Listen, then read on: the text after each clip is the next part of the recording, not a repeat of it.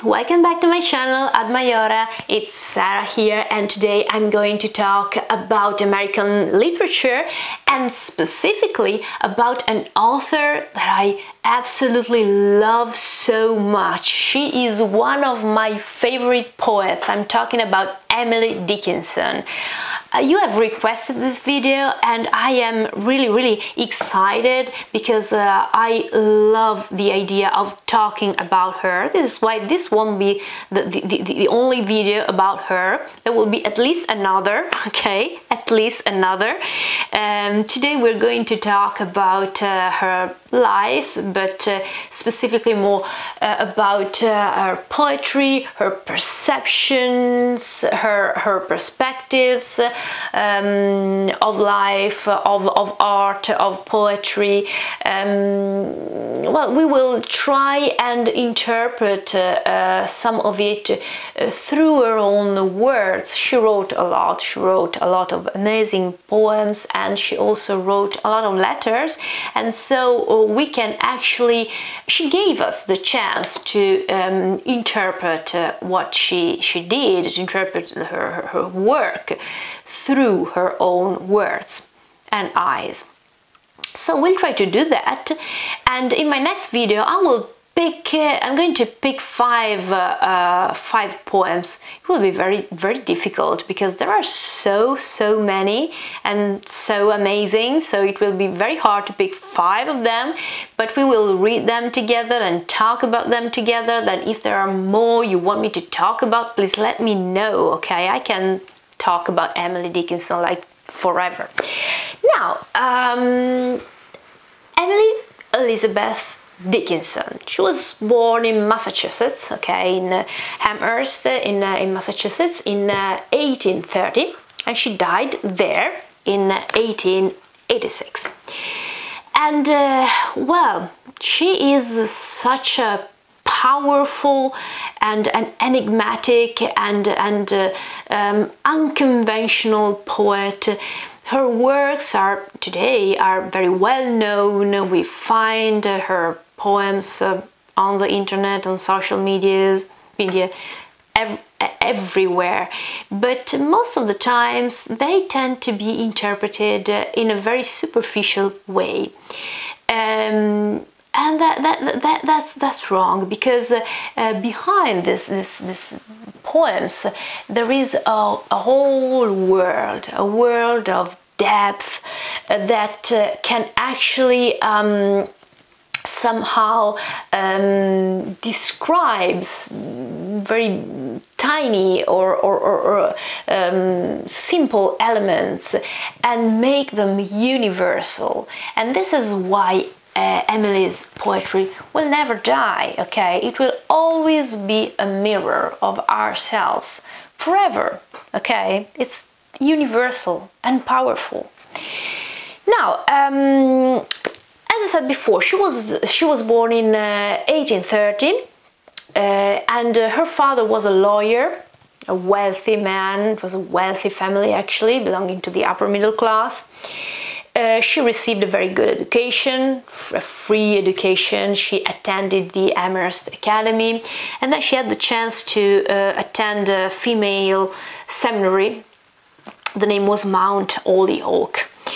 And she was described, when she was at school, she was described as a shy young woman, but funny somehow, and she wasn't beautiful, but she was pretty and charming, always well dressed.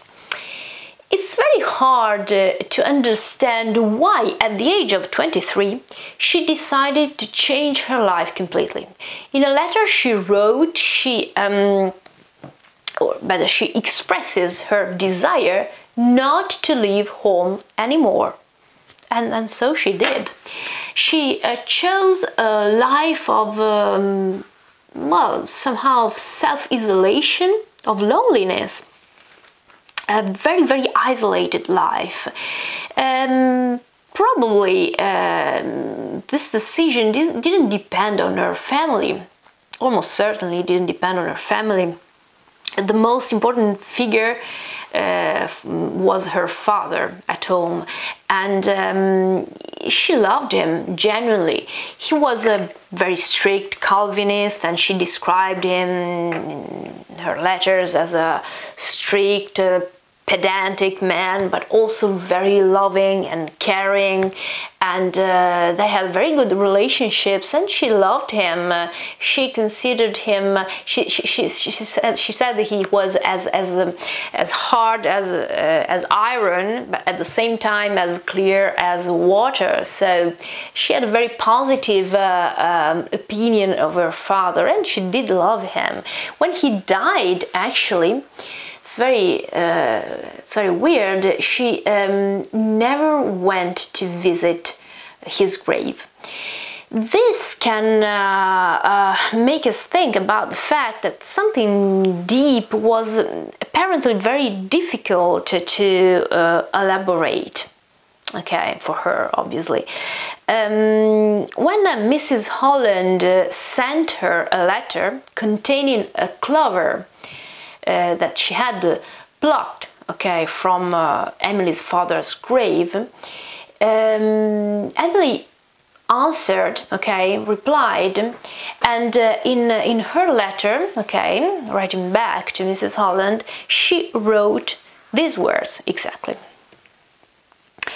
When I think of his firm light, obviously she's talking about the father who is passed. When I think of his firm light, quenched so causelessly, it fritters the worth of much that shines. Dust unto the dust, indeed. But the final close of that marvelous sentence was rendered it. Now, we can perceive her suffering here, how much she misses her father, and how well disoriented she is. She can't find answers, and there is a kind of a, I wouldn't say denial, but certainly sort of reluctancy in trying to giving a reason to death or an explanation. So there is a strong difficulty in trying to metabolize that from a personal point of view and a religious point of view as well. And then she goes on and says, thank you for the affection. Obviously she's talking to Mrs. Holland. It helps me up the stairs at night, where as I passed my father's door, I used to think was safety, the end that plucked the clover. I sick, and I am, Emily. Now, obviously, it is quite moving. Okay, she talks here. I mean, she's like a little girl here who feels the need, okay, to find safety next to the father's room, or the father who has passed. So it's difficult for her to climb the stairs at night. So it's absolutely touching and very human, okay.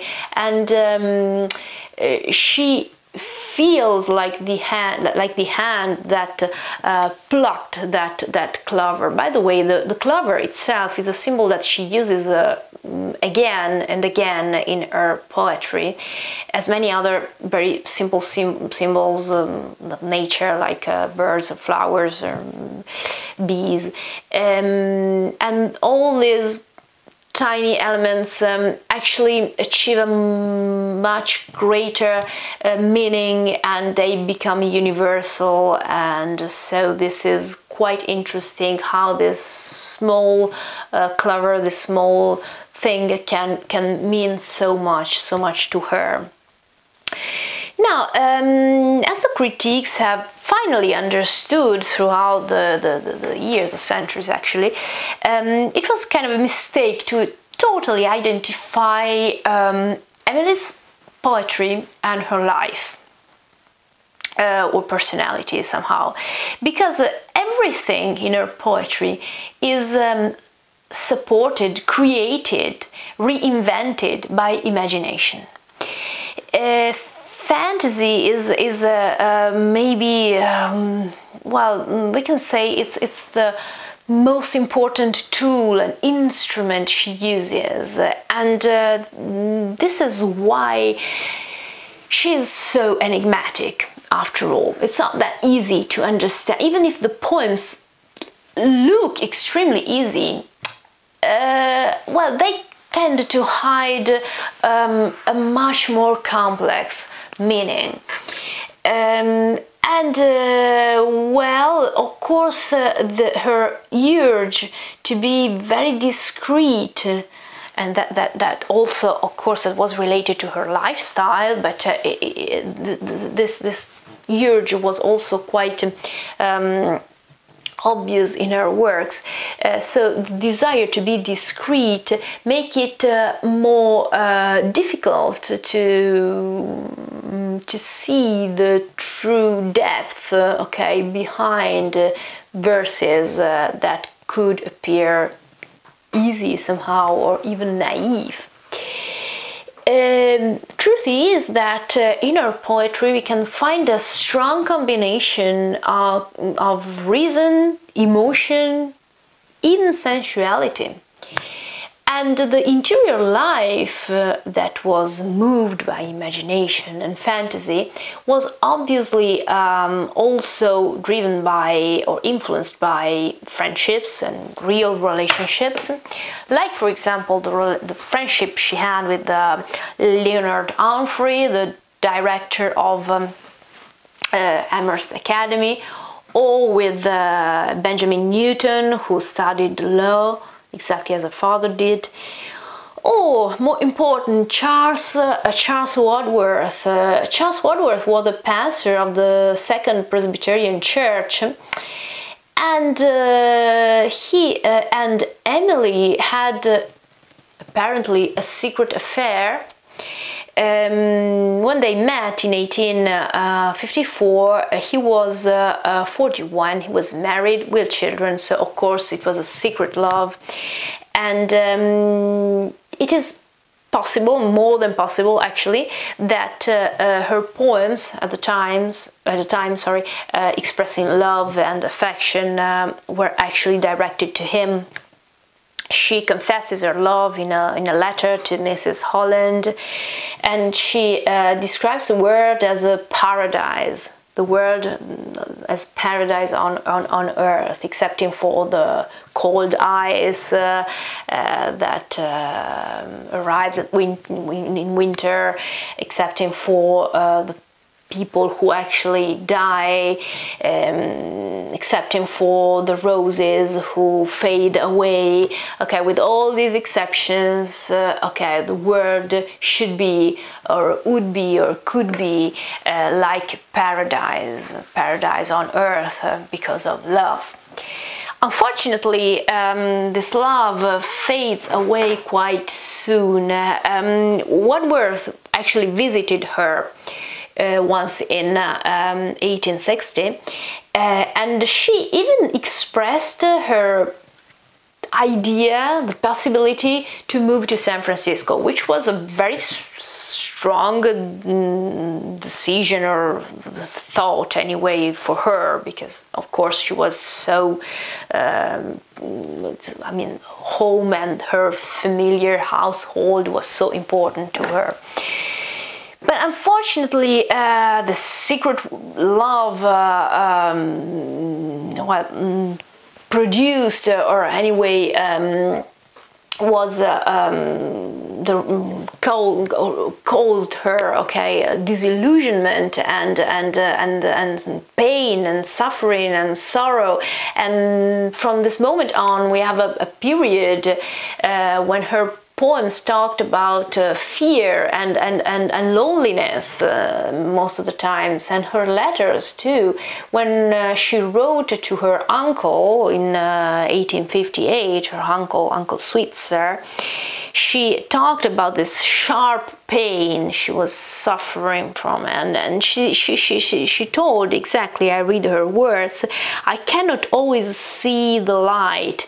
Please tell me if it shines." So obviously it's a moment of incredible sadness, depression, maybe, I don't know, we can't say that today. It makes no sense to try and analyze or psychoanalyze Emily Dickinson today, but for sure that was a moment of deep sorrow and her fears and her loneliness were emphasized by this disillusionment, we can say so. Then in 1862, the suffering, the pain was apparently over, most of it anyway, and it was one of the most prolific years in her life. From 1878 to 1883, so this 5 years, she actually developed a new friendship with a judge, Judge Otis P. Lord, and she even considered marriage. It didn't happen, and afterwards she actually met the man who influenced her the most as a person, as a woman, and as a poet. She actually defined him as her literary preceptor. But he was also a friend, and he was Thomas Wentworth Higginson. He was a writer, a journalist, a literary critic. He wrote for the Atlantic Monthly, that was a quite popular cultural magazine at the time. And he had been a Unitarian minister as well. He was extremely engaged in politics. In fact, he was an abolitionist, and he had very strong feelings about that. He had been a soldier as well, and during the Civil War, he served in the 1st Black Regiment, we can say so. And so he strongly believed and fought for the rights of freed people, okay, and that was a very strong ideal for him. It was a very strong personality at the time, and very busy. In fact, she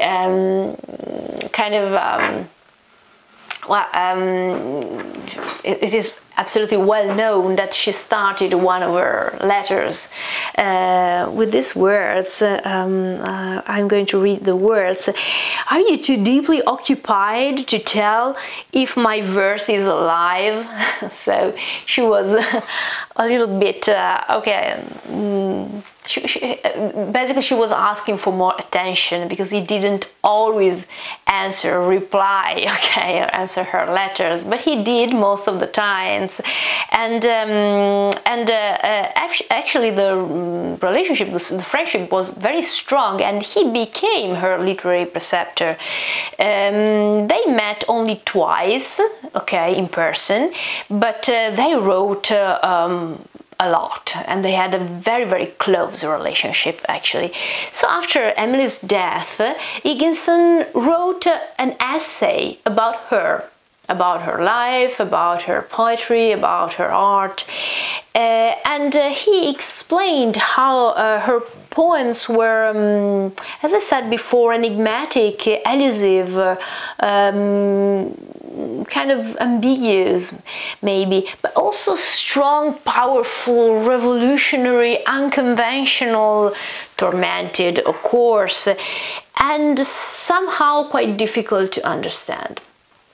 He claimed she was a rebellious and stubborn woman, and she answered when he had told her about that, she answered that she had to be that way, rebellious and stubborn and unconventional and whatever, because she felt in danger. Obviously her danger was a sort of a personal, psychological, metaphysical danger, okay, and she felt in prison she felt pushed, she felt pressured, and she had to fight for her own freedom, okay, for her, we can say her emotional freedom, freedom in spirit. And she also said that she was free because there were no judges, okay, there to judge her, and so she could be independent. But her attempt at putting herself together tended to explode, and it left her destroyed every single time. So that could be a quite effective metaphor of how she felt, of how tormented she was, and how she was actually fighting every single day, okay, to survive. I mean, writing wasn't just a literary exercise for her, but it was kind of a coping instrument of survival. Okay, she was trying to survive and to go through a life where not only imagination but perception and sensitivity and the perception of universal forces and feelings could be overwhelming. As I said before, many critics tried to understand more about her, why she was so self-isolated, and they tried also with psychoanalytic interpretations. Well, for sure we know that her decision to live in this lonely condition wasn't caused by a broken heart or disillusionment as far as love or affairs were concerned, for sure. We also know that it wasn't due to physical pain or disabilities of any sort.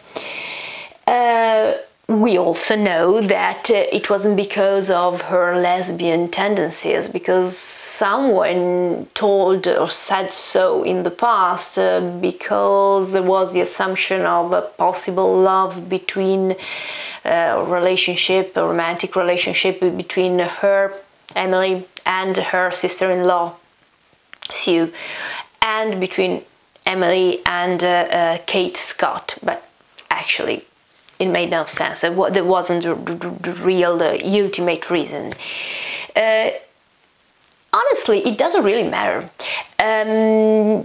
why she did that, whether she actually knew passion or physical passion or not, whether she suffered disillusionment or not, or she had difficulties in communication or not. I mean, what is important for us is that starting from her feelings, she could create her poetry, and every single moment of anguish or torment or personal experience in general was turned into art, and a very, very high example of poetry, universal poetry that could actually mirror every single human being in history. Higginson, he actually said that every single event in her life became dramatic, was turned into a drama. And she adored a man, for example, for the image she had in her mind, much more than for the person he was, okay, the real person he was. So there was the idea of abstraction,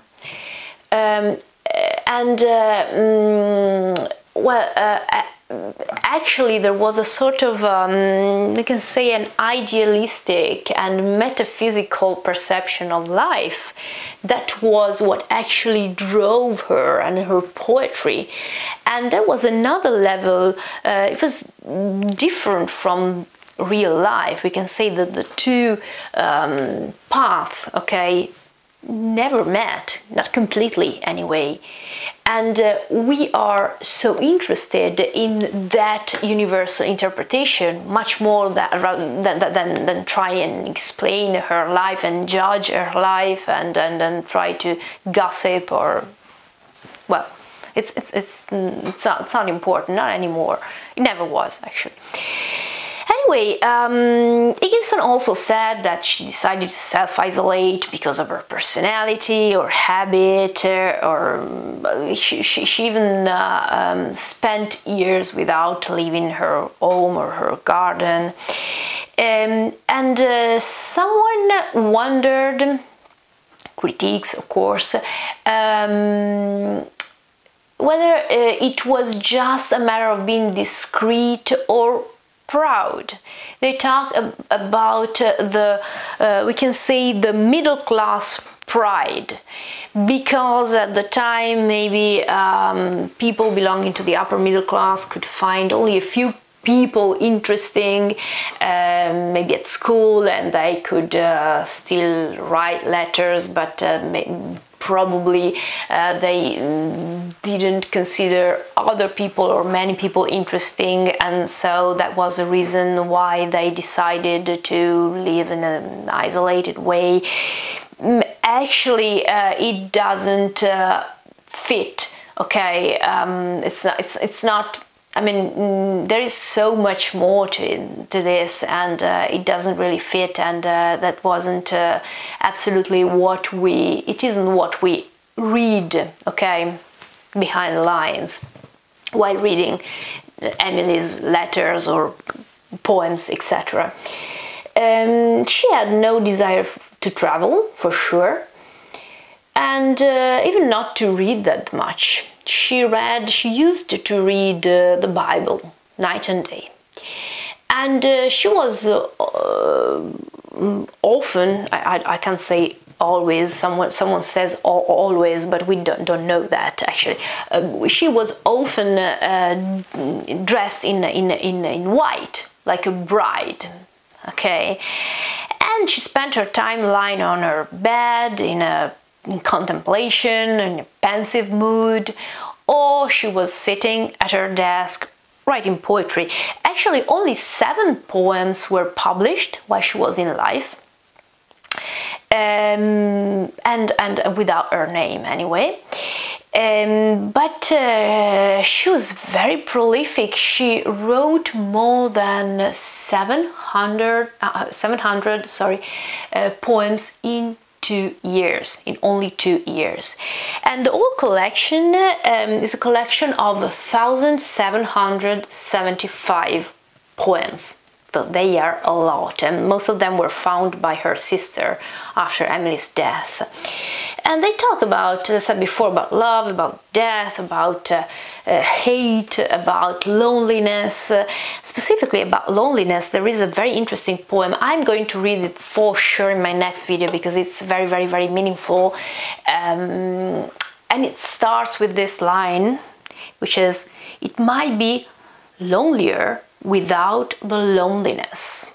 It was written in 1863, and it's very interesting. We're going to analyze the old poem in my next video, but this verse alone is very interesting, especially nowadays. Today we're living in a period, in a moment when, well, we talk a lot about loneliness, isolation, the lack of relationships or opportunities to have a proper contact, and we say that it's not natural, okay, for the human being. It generates sort of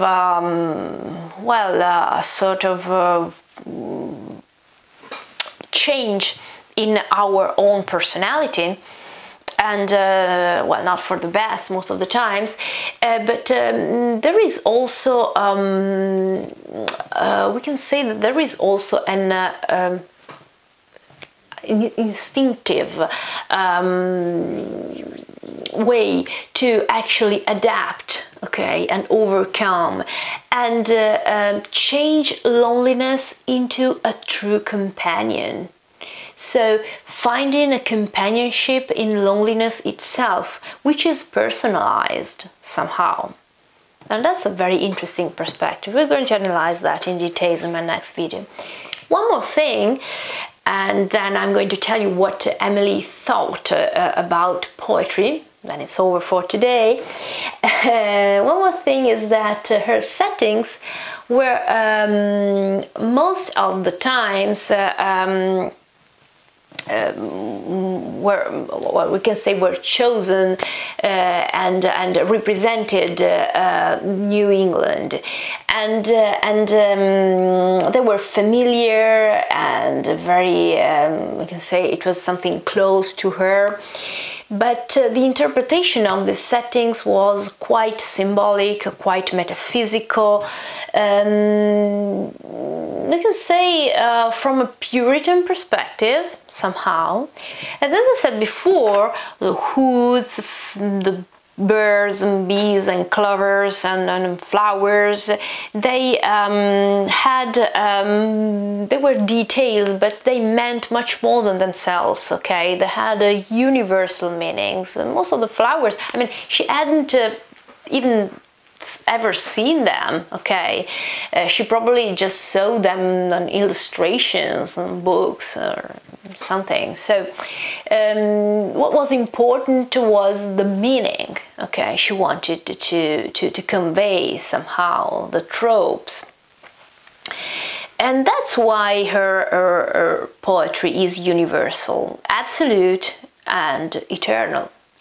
In fact, the idea of the intuition of infinity is very strong in one of her poems. This I'm going to read you now. It's too important to skip it.